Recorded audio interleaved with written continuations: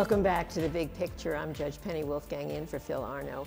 We're talking about business in Amherst specifically with my guest, the president of the Amherst Chamber of Commerce, A.J. Baines, and the senior director of marketing and communication for the chamber, Joanna Passera. So before the break, I told everyone we were going to talk about the famous planned changes for the malls, both the Boulevard and the mall that we're in here, Eastern Hills Mall, which is a big topic of discussion and really, really crucial, I think, to the development of Amherst. No, absolutely. I think when you look at these two iconic malls, they are destination areas in terms of people understand where they are when you say the Boulevard Mall or Eastern Hills. We have two developers that now own those parcels, Douglas Development over at the Boulevard Mall, Doug Jamal, who's renovating Seneca Tower, Seneca 1 now, which M&T plans to move into. 43 North is going to be moving in there shortly. And then Eastern Hills, owned by Uniland Development. They've been a little more out in the public with their plans, Uniland Development. I think Douglas Jamal is looking at a longer term play with the Boulevard Mall right now because he has his hands full with the Seneca Tower, which is going to be coming online very shortly. But with Uniland and over here on the Clarence side of Transit Road with Eastern Hills Mall, the plans that they put out there look more like a lifestyle center. So you're going to have a complete mix of residential, commercial, you'll have restaurants, you'll have a community, and what you're seeing in other marketplaces. So when you go to Ohio or you go to Florida, that eat, work, live, and play concept where you're putting the density of people together, so you could have what could amount to 10, 20,000 people in one little area at any given time. And that's the new trend that we're seeing out there in the retail market space. What are they going to do, though, about occupants? Because so many stores and businesses are closing, the ones that were in the malls, and malls have become so unattractive nationally. What are they going to do? Well, when you look at retail as a whole, retail was actually up last year. It's kind of a misnomer that retail is dying. Retail is just reinventing itself. And, you know, retail needs to create an experience for the consumer.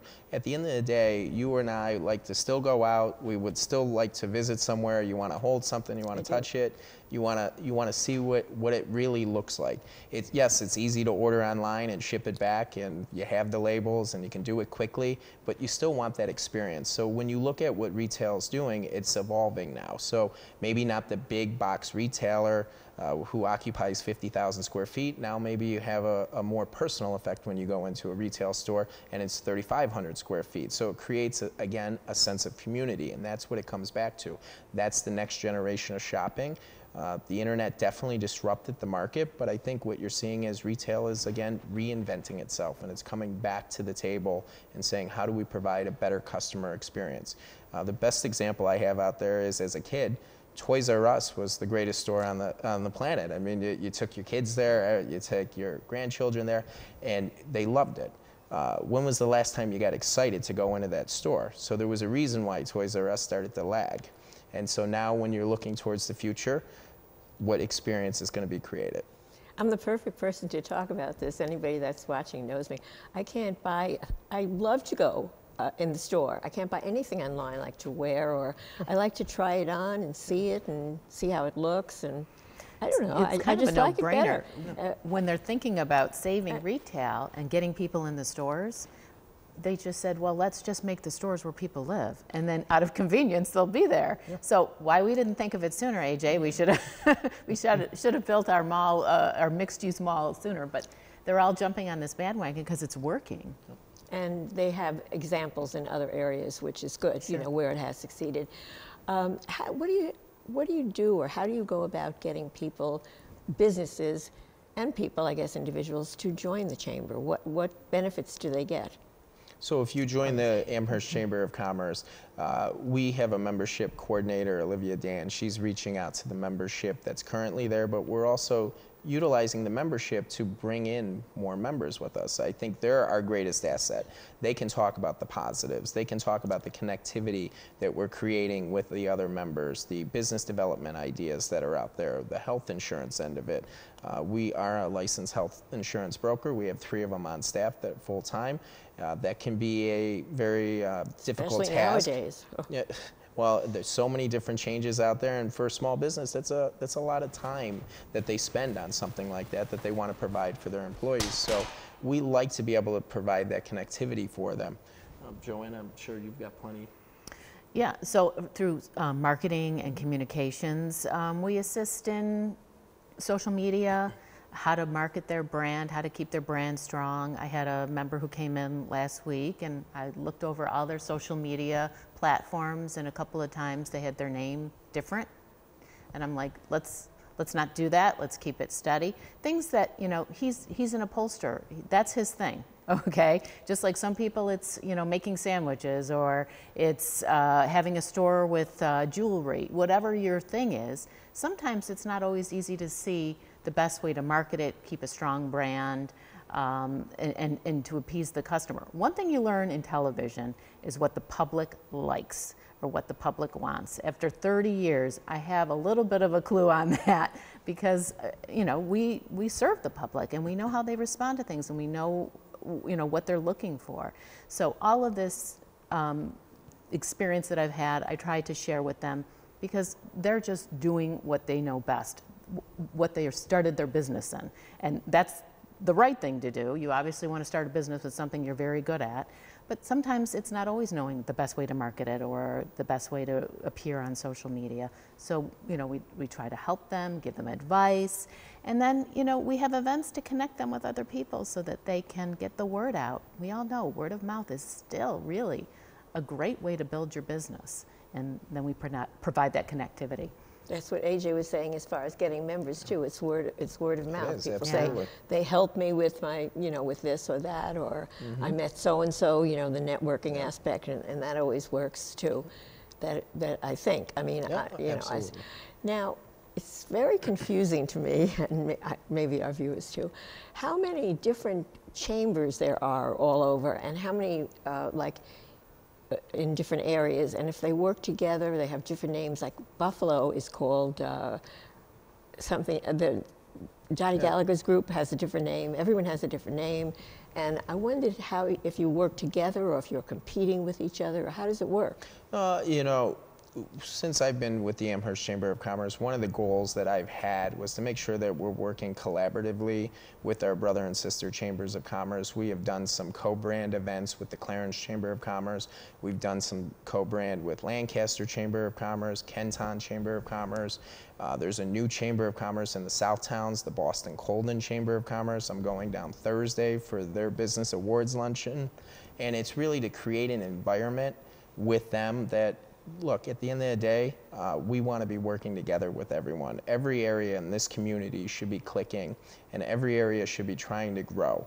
And if we do it right, we're going to create a community that is going to attract new people to this area, new jobs, new industries, and that's our goal. We work with Invest Buffalo Niagara. They do so much for trying to attract businesses to Western New York, but we can only attract businesses if we have people here who can fill the jobs. And Northland Center, they're working to put together the technical aspect of it to try to rebuild these buildings, you know, putting together the trades that are needed, that are necessary for this community. So when you look at it, we want to work collaboratively with our partners around the area.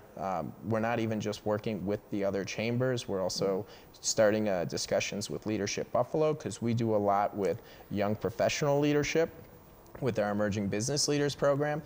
Last year we put 40 young professionals through a 9-month course in leadership development. It really gave them a 360 review of who they were as individuals. And Leadership Buffalo took notice. Althea Learson and I are discussing, you know, what ways that we can work together in that. Robin did that my daughter did that a while ago, years ago, and it stayed with her whole career. And I think so many people that have been part of that have learned so much.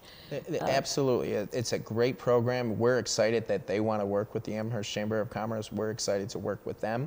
And I think it just, again, it's a sense of community.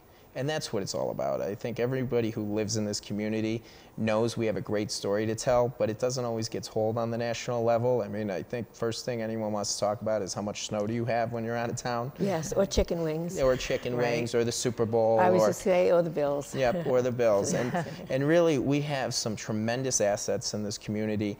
We have some hardworking people, we have dedicated people, and I think if we can just continue to attract the business community to this area, you know, we're going to be flourishing for a very long time. I think with the two of you working like this, it's going to be successful. What if everyone wants to know, Joanna, what you've learned since coming to the Chamber? I've learned a lot. Again, as I said earlier, how difficult it can be to run your own business. And I think I've also learned just how committed people are in this community to having a strong economic base here, a great climate for business. There's a lot of people out there pushing for that. You don't always see that. Our business community isn't always as vocal, but they're there and they want to be heard. And I think maybe this is an appeal to the media to reach out to the business community a little bit more on issues that affect our economy. They want to have a say. And I think it's great that they all work together. I've seen it at the Chamber. We help small businesses, but AJ has done a great job bringing in large businesses to be investors in the Chamber and help create the programming and help us pay for the programming that helps the small business person, and this creates a whole environment where the economy is much stronger. In representing Phil, this is what he would ask. The economy being so strong across the whole country, which we all know, has it affected us? I think you're seeing the growth. Unfortunately, we've lagged a little bit behind on that, and we have some challenges in New York State. There's no doubt about it, but you know what? We are also trying to attract new businesses here, new industries here, and it's just going to consistently be a uphill battle, but it's a battle we're ready to fight. It's a battle that we have been fighting, and it's a battle that we're going to continue to fight. And I think when you look at the stability in the job market here, it's strong. But we need to plan for longer term. We need to look at the jobs of 2040 and 2050 because that's really the pipeline of talent that we're developing here, and we don't want them leaving to go somewhere else. No, we don't, even though we have all these complaints about the taxes and that you have to work around, I guess is the saying, yep. In New York. So what can we look forward to? What big plan do you have for 2020? A big plan for the Chamber is to continue our growth within the Chamber. We are over 1,000-member Chamber of Commerce. We went from 18 investors within the Chamber to 57 investors. Those are larger scale companies that help us put on the programming that is necessary. We are going to continue to work collaboratively. I mentioned earlier the partnership with Leadership Buffalo. We're discussing that. We just had a meeting on diversity with Oshai.